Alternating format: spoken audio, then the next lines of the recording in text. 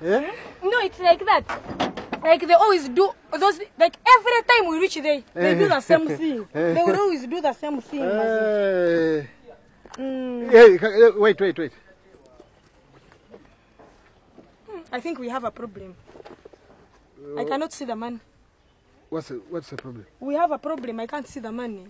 I don't know exactly. We don't have a problem. That is your problem, Nyabo.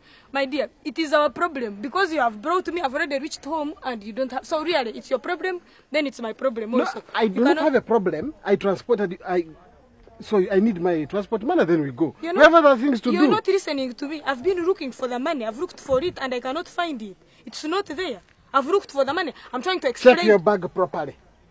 I've checked my bag 3 times. Don't think I'm foolish, please. I'm not very stupid. I've checked the bag and I'm trying to explain to you. You're not listening. I don't know how I'm even explaining to you now in this detail. I do not have the money. It's not there. I think I forgot it in office. How can you forget transport in office? An old person like you. Hey, please. Don't make me feel like I'm the most forgetful person on this earth. Stop pointing fingers, please. What do you mean? Are you an engineer?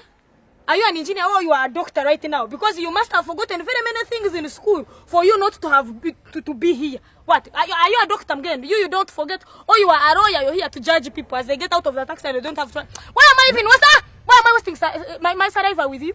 Usually, I get out of the car and I don't bother to explain. I run and people chase me, and by the way, I'm not easy to chase. And with your size, from the way I'm looking at, you, if I run, you would not catch me. But even if you catch, you call to me, I would not pay. I would still not have money. So if you want to chase me, tell me we start running right now.